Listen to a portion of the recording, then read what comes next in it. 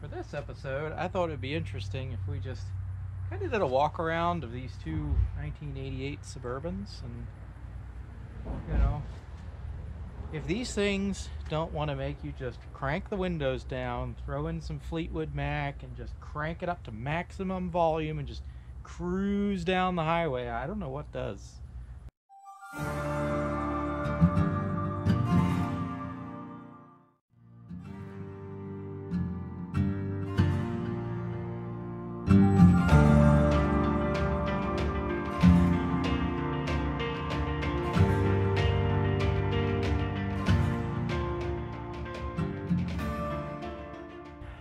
Interesting thing about these things, they're both 1988, so they're both fuel injection and everything, but they're optioned sort of differently. So I thought it'd be interesting to just compare them and just take a quick gander at different things you could get in 1988 and what that would result in.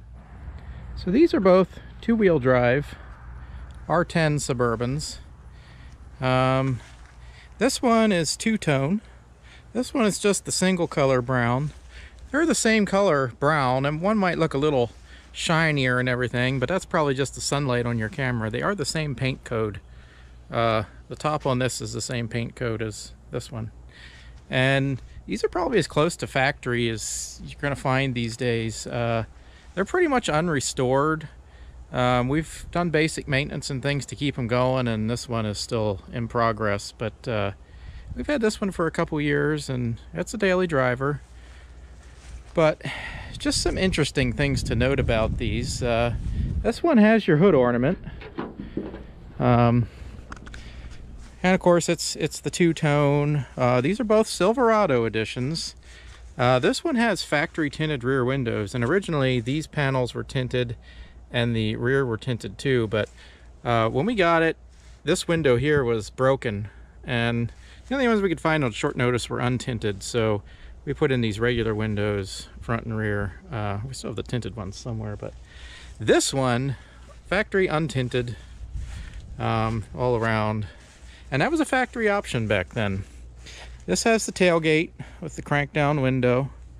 This one here has barn doors, which some people like the tailgate, some people like the barn doors, and they have a interesting following. Some people are hardcore tailgate. Some people just, they got to have the barn doors.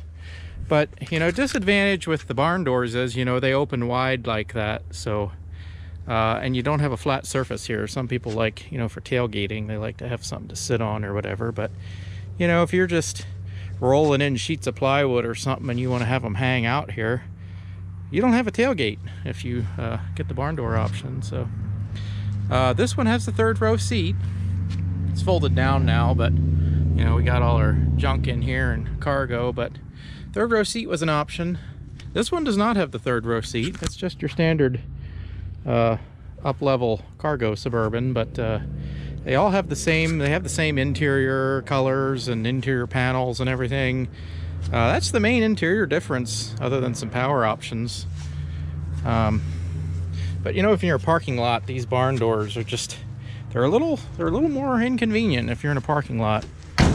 And if you've had some of these, you'll know what I'm talking about. Some people have only ever had the barn doors, and some people have only ever had the tailgates. So if you've had one or the other and you're curious about the other one, this is a good opportunity to kind of compare them. This has the roll down window.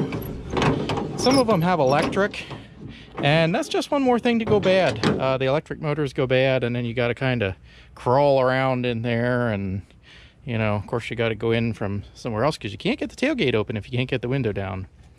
So you just reach in there and grab your handle, and then you have a fold down tailgate. This is actually better for parking lots because you can just drop your groceries in there if you crank the rear window down rather than having to open your barn doors and things like that. Something to note on the tailgate versus barn door models: when you're looking in your rear view mirror, the barn doors, although some people like them, you got that split down the middle, and it's kind of inconvenient when you're looking out the rear, and it may not look like it, but when you're actually driving, it's that's pretty inconvenient. But let's go over to the tailgate model and see what that looks like. So in the tailgate model, you know, you got that nice wide open rear view there. It's a lot nicer for driving, actually. And you know, one of the things you can do when you're driving, if you don't have AC or if you don't want to run the AC, you can open this rear window while you're driving and you get nice airflow through here. If you know, crank the front windows down or you just use the vent windows, it just kind of shoots through and right out the back. It's very convenient, and that's something you can't do with the barn doors. Lots of room back here. This doesn't have the third row seat, but it kind of has the same rear as the other Suburban. The only difference is that third row seat and of course the seat belts. There's no seat belt bolts in there, and there's no clips in the bottom for where the seat would be. Those were add-on. And if you've ever looked at the barn door versus tailgate, this section is actually different. You can't just swap them out. You know, you have to have the hinge posts here to screw your hinges into, and you know, the latch and everything down along here. This whole panel down here is different, and they're different on the sides. And of course the tailgate has different add-on panels up here for the window. You know, the barn doors just, they cover that up on their own, but these panels are extra for the tailgate options. Disadvantage with the tailgate is it's heavy.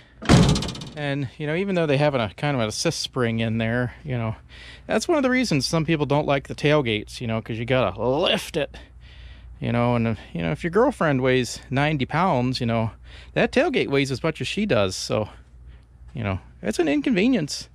But this does lock. Your lock's in the center there, so if you lock that, you know, this crank does not engage with the lock. I don't know, like Dr. Seuss here. So that just clips in there.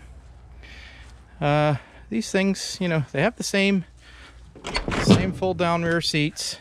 All your seats are going to be the same with these level Suburbans, but this one has electric windows, and they both have electric locks. That was an option. You could get manual windows, manual locks, electric windows, electric locks, mix and match, whatever you want. They both have the rally wheels. Again, that was a Silverado thing. You get the Silverado. This one has GMC center caps. Don't ask about that.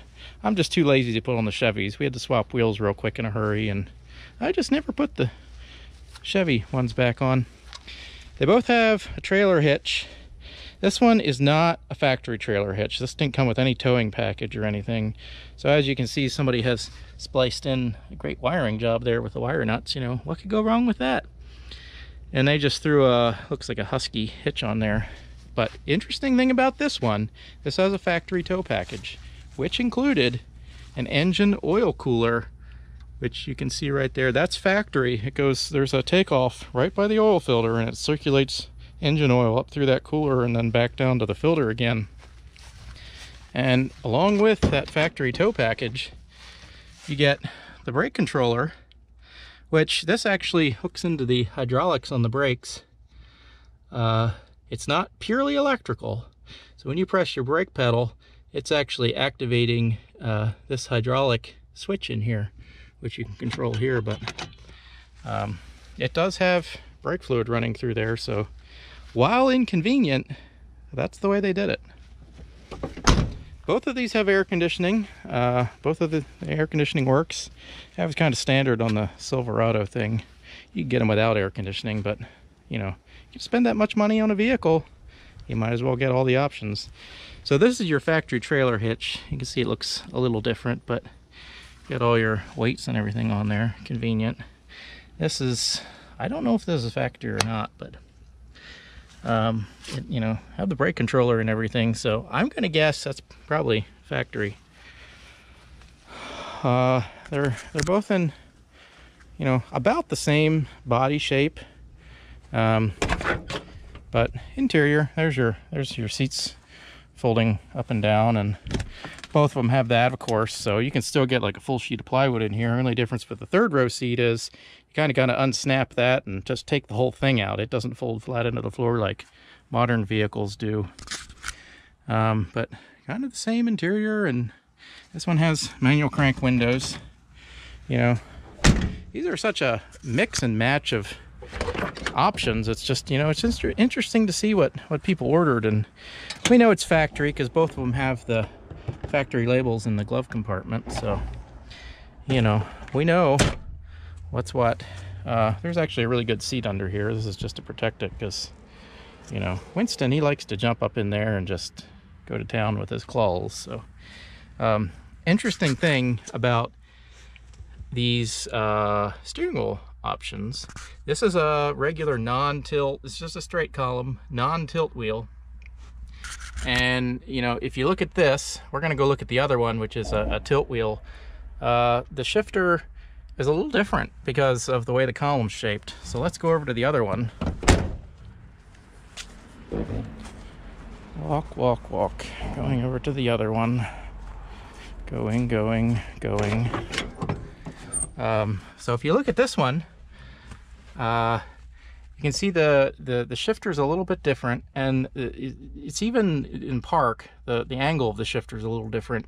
It's something you really only notice if you drive these things regularly and you're switching back and forth and you go, oh, this feels a little different. Well, that's because it is a little different. The tilt column, this whole section it's revised. You know, from here up it's the same, but from here down and the way the shifter is in there, and why they use that different shifter shape on the tilt wheel only, I don't know. But we have a 78 El Camino here. I'll show you real quick. I mean, it's got the same tilt wheel with the same shifter, rather than the I don't know how well you can see it there, but same shifter, you know, real short, kind of Z shape. And just, you know, for comparison, we have this 86. Yeah, we got a lot of old vehicles around here. We got this 86 square body, and that kind of has the, you know, the less Z-shaped kind of straight shifter there, because this is just, again, not your tilt wheel, is a standard column.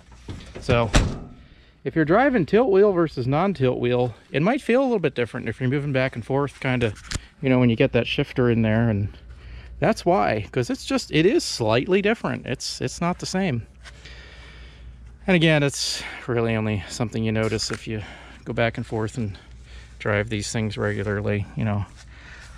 But yeah, it's very interesting to have two so similar but different 1988 models, same year, but different options. You know, they're optioned very differently. Now, of course, if you look at a base model, it would have probably vinyl seats and, you know, probably a lot of this rear interior trim. You know, it would, you know, put carpet in and everything, you know, like a stripped down government model. But these are both Silverados, so it's just, like I said, so similar and yet so, you know, differently optioned what you can get in the Silverado models back then. So I just thought it'd be interesting to take a look at these things since we have them sitting both right here at the moment. It's just, you know, not many people get really a side-by-side direct comparison here to look at, and we just happen to have one, so I thought I'd film it and, you know, give you a chance to take a look at what we have here. So that's our kind of side-by-side 1988 Silverado R10 Suburban comparison. Just, you know, kind of interesting to see some of the differences, you know, in these different options and such identical vehicles. If you like what we're doing, you know, subscribe to the channel and feel free to like, comment, whatever. We do a lot of work on both of these vehicles, and we're doing a lot of work on this one at the moment.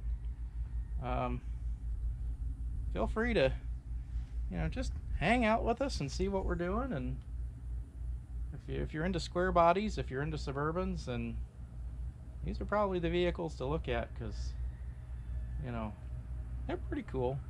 At least we think so. But anyway, thanks for watching. Catch us next time.